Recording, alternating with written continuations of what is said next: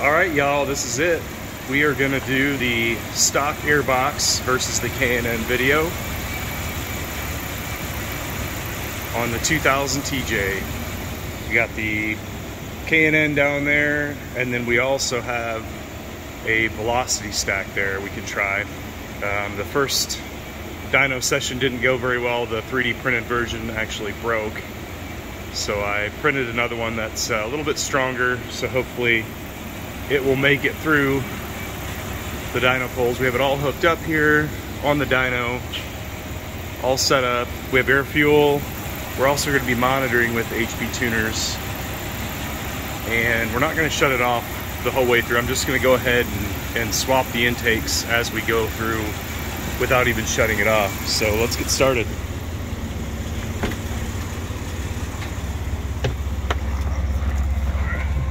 So I'm going to go ahead and start the logging on HP tuners here. This is just the scanner software. Get a little bit of an idea of what's going on as we do the polls.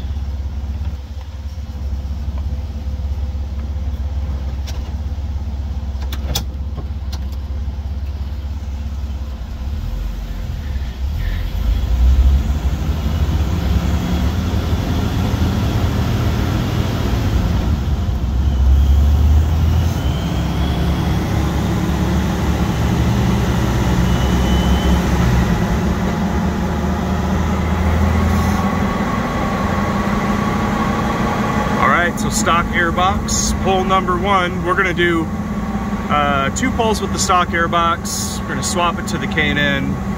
We'll do 2 more poles with the K&N, and then we'll put on the velocity stack.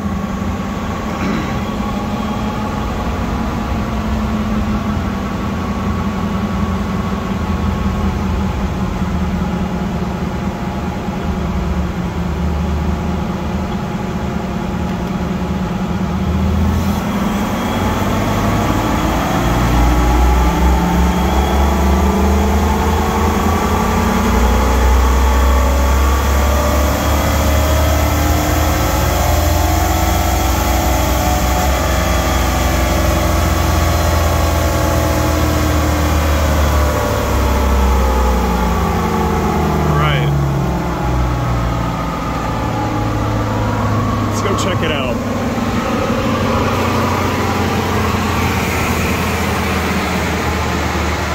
So pole number one today, hitting 151 horsepower, 191 torque, and our air fuel's high 14s, dipping down to low 14s at the top of the run.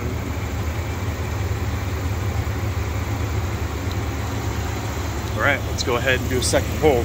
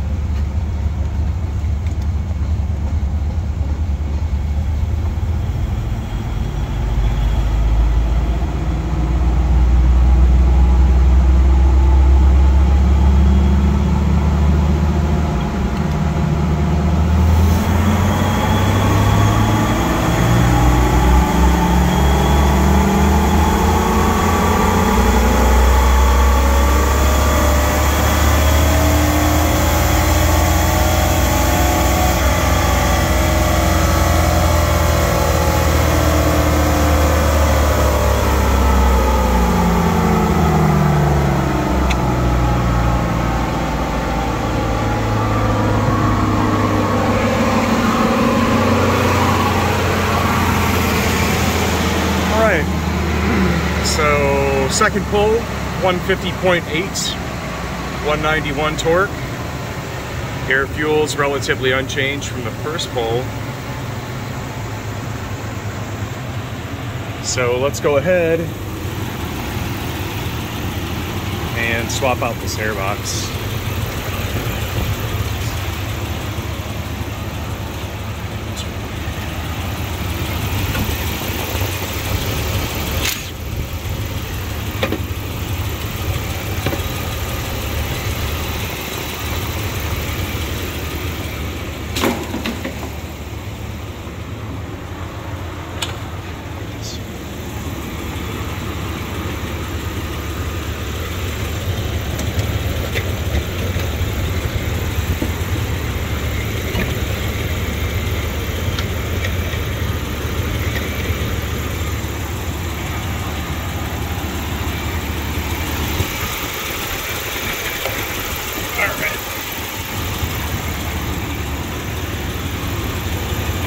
Something about like that.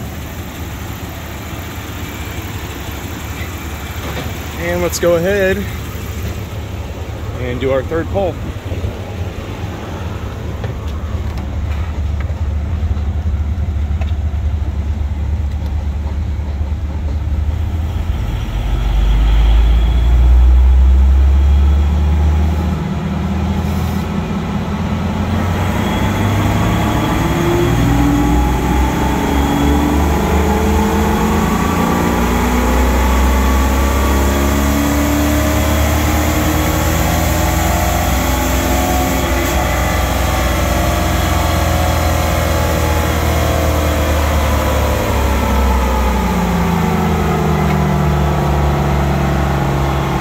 Let's go check it out.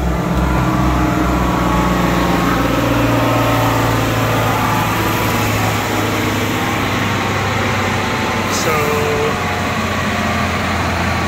max power was 159.2, max torque 196.3, and our air fuel really didn't change too much until right at the top. It might be just a touch leaner.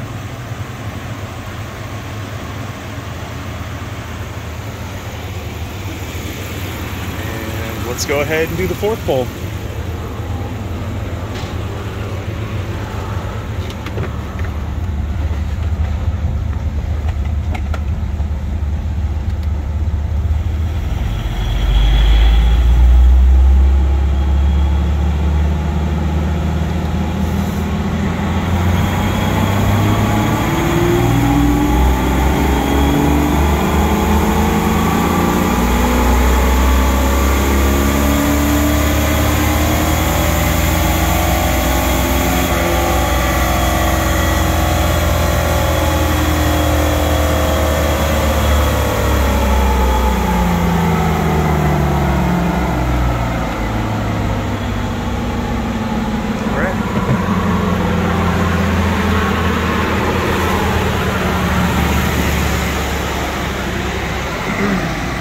So, pull number 4, 158.01, torque 194.9, air fuel roughly about the same.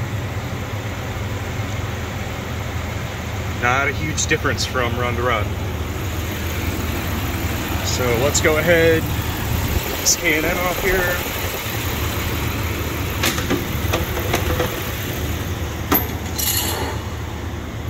And we'll put the velocity stack on.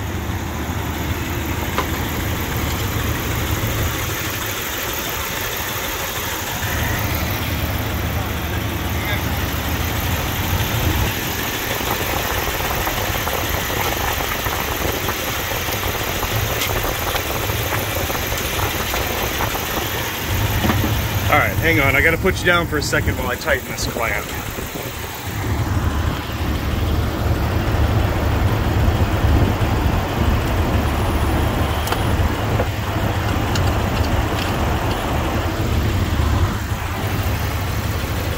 All right, velocity stack is on.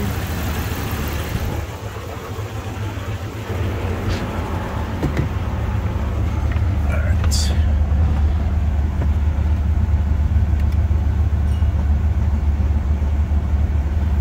Let's go ahead and do pull number 5.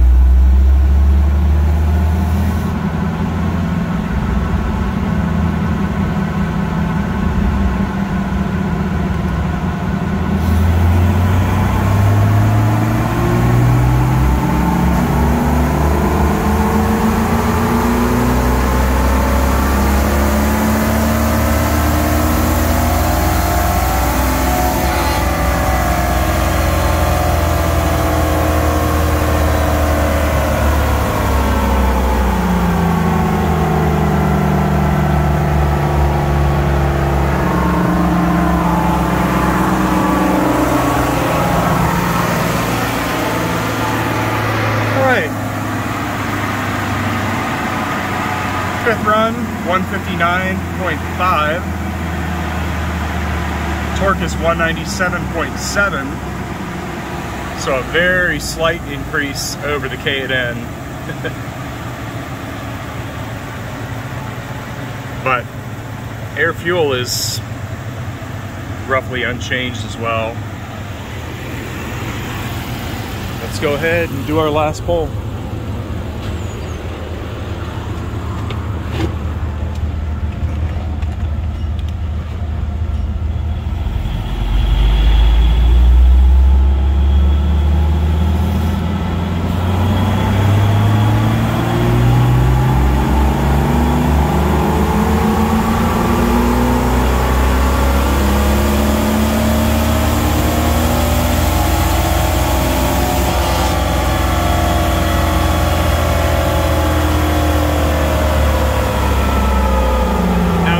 To know, every time we're doing a pull here, the air fuel, the short and long-term adaptives are going to zero as the fuel system goes into open loop.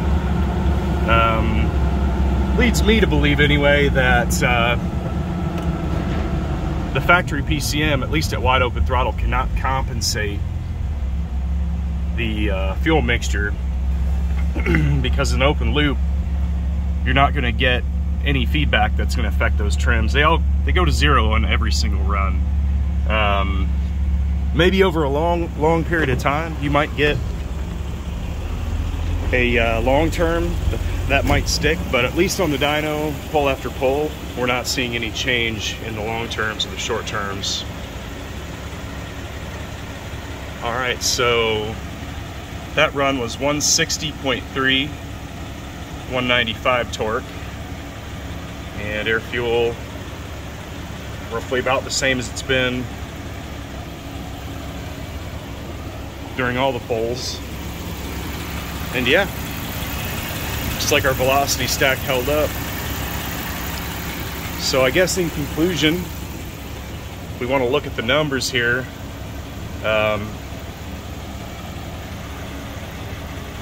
From pull 1 all the way to pull 6, 151 to 160, or from pull 1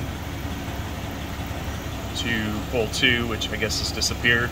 Pull 3 was roughly about the same, 159. So that's an 8 horsepower increase with the K&N.